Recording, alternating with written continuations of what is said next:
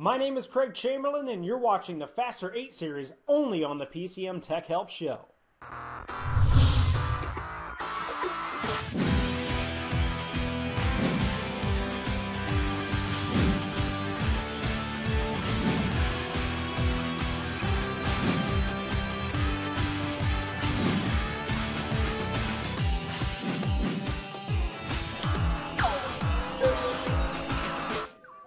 Write caching is a feature built into the Windows operating system that allows your system to temporarily hold data before writing it to the disk. As you can imagine, if you somehow lose power randomly, you can actually lose the data that's being held in the cache.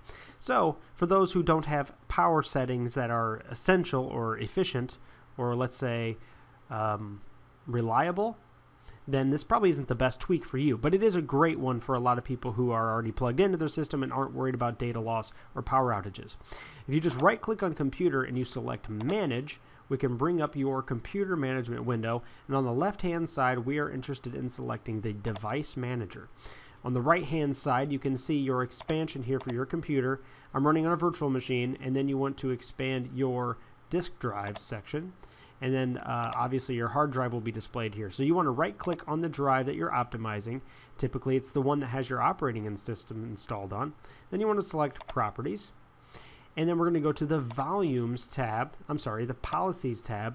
And this is where we're actually going to configure write caching or not.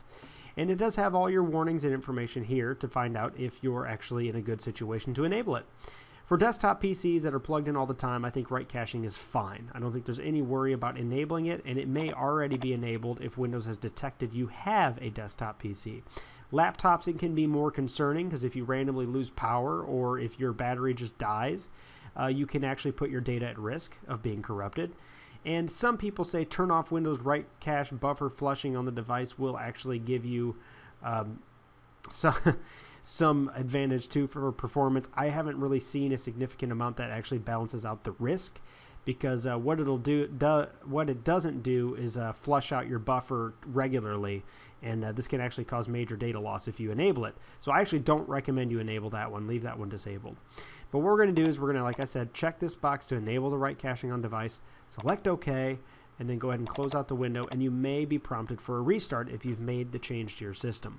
And that is it.